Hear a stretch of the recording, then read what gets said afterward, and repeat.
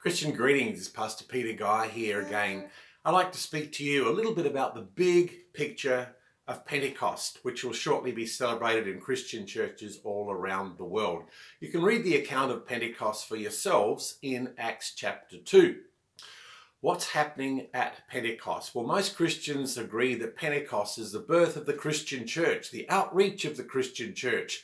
Pentecost is the coming of the Holy Spirit for the purpose of world evangelism, and it's all a lot of power and excitement there. Well, if we read in Acts chapter 2 verse 1, it says that those disciples were all together in one place when there was the sound of a rushing mighty wind, not coming from outside, but actually in the building where they were all gathered together. And there appeared to be tongues of fire, which came to rest upon the apostles' heads. And those people began to speak in other languages in the hearing of all the visitors who were there at that occasion. Well, Jerusalem was a real melting pot at that time. Many local Jews were there in Jerusalem, as well as many Jews from other countries. They'd all come together to celebrate the Jewish festival of Pentecost. And all of a sudden, these disciples of Jesus started speaking about Jesus in languages that these foreigners could understand. What a wonderful opportunity for world evangelism. These foreigners were hearing about Jesus Christ in their own native tongues. So when they went back home, they could tell their own people about Jesus Christ. It was all about pre-evangelism, getting the stage ready for later on when Paul and the other apostles would travel to these places and establish churches for Jesus Christ in these places. Well, what's happening there on the day of Pentecost? Peter, as the spokesman for these disciples, gets up and he tells the people that this Messiah that your ancestors have been waiting for, this deliverer, this Saviour, long promised by God, this King in the line of King David, this deliverer was actually Jesus Christ. He was the one that God had sent into the world. And you grabbed him. You nailed him to a cross simply because you missed him. You didn't agree with him. He didn't fit your description of what the Messiah should be. So you got rid of him. But that was according to God's plan, because God condemned Jesus Christ for the sins of the world, and he raised Jesus Christ to life again 3 days later as evidence of God's seal of approval on what Jesus had accomplished. And Peter started to talk about things from the Old Testament, and the penny started to drop for these people on that day. And they said in Acts chapter 2 verse 37, brothers, what shall we do? We didn't realize it. We waited for the Messiah to come. He finally comes. What do? We nailed him to a cross. We screamed out for him to be crucified. What's God going to do to us? Peter brings some comforting words to these people. He says in Acts 2 verse 38, repent and be baptized in the name of the Lord Jesus Christ for the forgiveness of your sins, and you'll receive the gift of the Holy Spirit. This promise is to you and to your children and to all who are far away. Well, repent. These people certainly repented.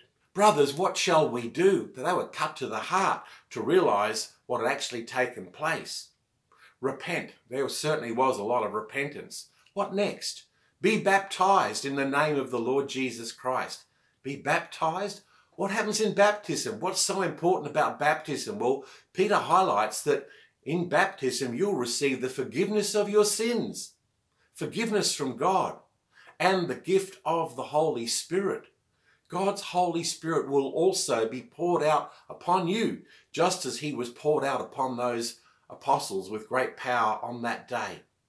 Can that happen in baptism? Well, this is God's promise, Peter says, to you, to your children, to all people near and far, because God so loves the world that he gave his Son to be this Saviour. God gave the gift of baptism to bring the saving benefits of baptism. God gives his Holy Spirit through baptism. The Holy Spirit does what? The Holy Spirit brings saving faith. Can you have faith and not the Holy Spirit? Can you have the Holy Spirit and not faith? Paul says in 1 Corinthians, no one can say Jesus is Lord except by the Holy Spirit. Obviously, the Holy Spirit brings a saving relationship with Jesus Christ and with God the Father. That's the Holy Spirit's task, to bring us into relationship, a saving relationship with God. Yes, that's what happens at baptism, friends. This promise is to you, to those people present there at the day of Pentecost, to their children, to all people far away, even when they went back home to their own countries, the promise of God's forgiveness, God's grace, God's Holy Spirit would be with them in baptism. What a tremendous thing. How can God do that? Can baptism do that? The application of a bit of water in the name of the Lord Jesus Christ? Well, it's a gift of God. It's a promise of God. What do? Nothing. We're passive in that whole thing, aren't we? Repent? Well, if we had to repent to have eternal life, well, that's a good work. And Paul says, by grace you have been saved, not by works. This is the gift of God. Yes, salvation is God's gift. When Jewish boys were 8 days of age, they were circumcised.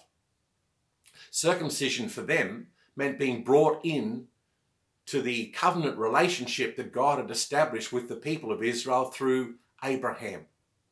What did an 8-day-old baby boy understand about circumcision? Nothing. And yet this was God's gift. This was God's promise. This was God's act of adoption into his chosen people, Israel. A young child is baptized. What do they understand about baptism, about God himself, the salvation available in Jesus Christ? Nothing. And yet, does that nullify the gift of God? No, not at all. By faith, by the grace of God rather, you have been saved. And that's God's gift of faith through his Holy Spirit. It's a promise of God to you, to your children, to all who are far away. If ever you've given someone a gift, you look expectantly at that person as they unwrap that gift to see the joy on their face when they discover what's inside that wrapped parcel. What do you do with a gift? Well, if you've received a gift, you can appreciate it, you can use it, you can do many things with a gift. You can also take a gift and put it on the shelf unopened and forget about it. But that gift is yours. You can receive a gift of money put into your bank account. But if you never access that bank account, if you never draw on that money, it's there, but it's of no value to you whatsoever. The Holy Spirit is God's gift to you in baptism. If you've been baptized, you have received forgiveness. What does forgiveness bring? Peace. You have peace with God because your sins are forgiven. Isn't that incredible? You have security with God. You have a saving relationship with God. You know that if you are forgiven by God, nothing can keep you out of heaven. In fact, you've been adopted into the family of God. That is God's gift to you in baptism. That's what God's gift is on the day of Pentecost, the gift of saving faith in Jesus Christ. That's God's grace. Yes, the day of Pentecost is many things. It is also a day to celebrate the saving grace of God. On the day of Pentecost, God takes a step in his amazing journey of intimacy. At the beginning, God was the creator of Adam and Eve and all things.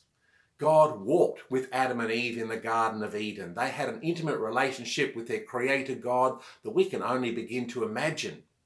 But Adam and Eve sinned. They disobeyed God. They in effect pushed God away. They broke that relationship that God had with them.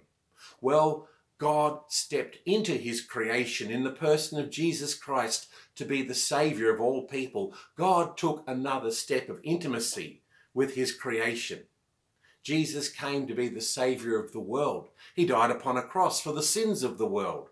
And he rose victorious to guarantee eternal life to all who have a faith in Jesus Christ. Well, that faith was there in Jesus Christ. As all people battle the devil, the world, and their own sinful nature, Jesus always remained out there. But on the day of Pentecost, God took an even greater step of intimacy.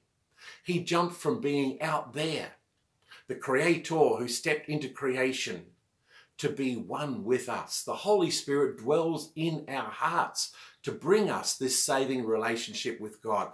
Why? Because God so loves us so very, very much. That's God's grace, that's God's mercy to all people. We can't begin to imagine the incredible love that God has for all people, that he took this step to actually jump inside our own bodies. Repent, be baptized, you'll receive this gift of the Holy Spirit to indwell you, to guarantee you of God's salvation.